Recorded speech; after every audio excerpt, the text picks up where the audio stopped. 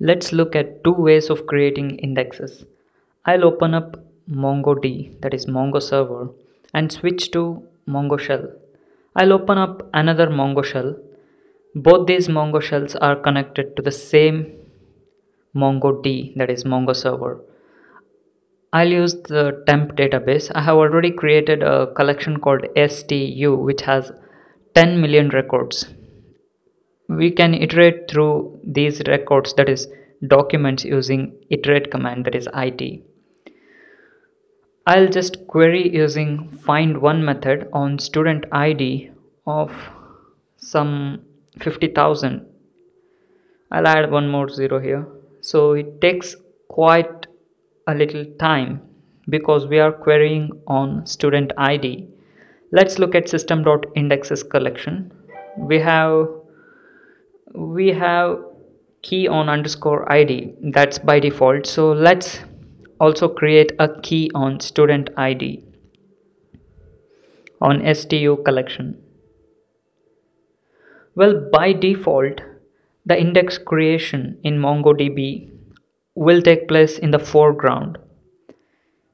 Well, let's see what's the effect of it. I'll switch to another Mongo shell here. I'll connect to the same database, that is temp, and pass in a command of inserting a document. In this case I'll insert some key value pair, that is name as Satish.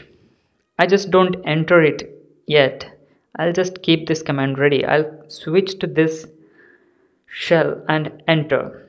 So this is where the index starts creating. I'll come to this shell and enter. So this has to wait until the index creation is completed.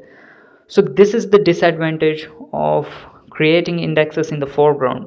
Well, they are faster, but they block other write operations.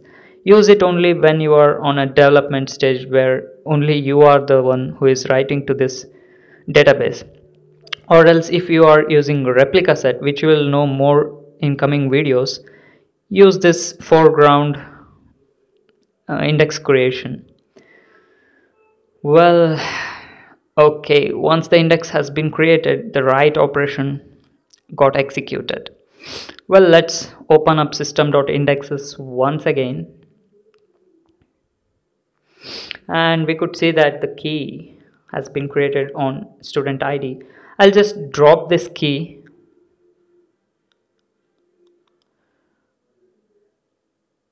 and show you how to create the index in the background.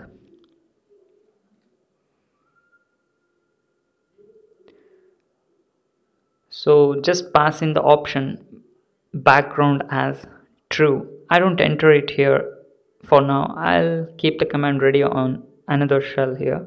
Now I'll hit enter.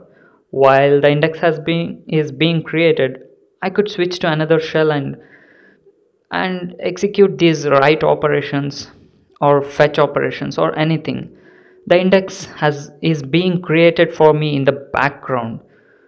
Well, note that index creation in the background are a bit slower when compared to foreground index creations, but the advantage being background index creations doesn't block any writes.